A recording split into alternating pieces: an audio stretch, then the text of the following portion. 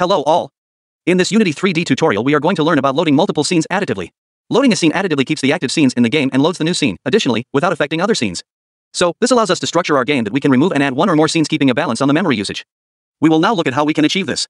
A scene can be loaded or removed in two ways, one is manually and other is programmatically. We will look at both ways as to how we can achieve them. So, here is my active scene named as main scene. To this when we play the game we, additionally, want a load level named level 1-1. To do it manually we simply go to the scene we want to open in project window. Right-click on the scene and then click Open Scene Additively. This loads the scene level 1-1 keeping all the active scenes intact. You can see that in the hierarchy window that this new scene has been loaded, with all the game objects in its hierarchy, for this scene. If I right-click and click on Unload Scene this will remove the scene but keeps its name in the list.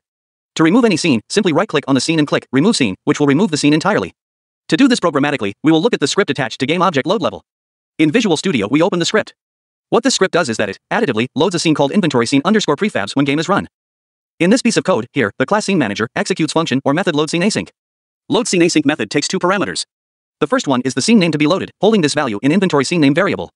In our case, this is inventory scene _ prefabs. The second argument is the mode in which the scene is to be added. Since, in this tutorial we are discussing loading scene additively, we will give the parameter as load scene mode additive. The next code is the while loop, which ensures that the script is not executed ahead until the scene has been loaded. Let us play the game and check. On playing we can see that the scene inventory scene _ prefabs is loaded. The script then waits for 8 seconds after which the scene is automatically unloaded, as we can see here that the scene gets unloaded after this time. Unloading the scene is done using this piece of code, similar to loading scene, except that the function unload scene async is called. This method, of course, takes only one argument which is the scene name to be unloaded. I hope this helped you. Please subscribe, like, comment and share my channel for more fun videos and stay tuned for more. Thanks for watching.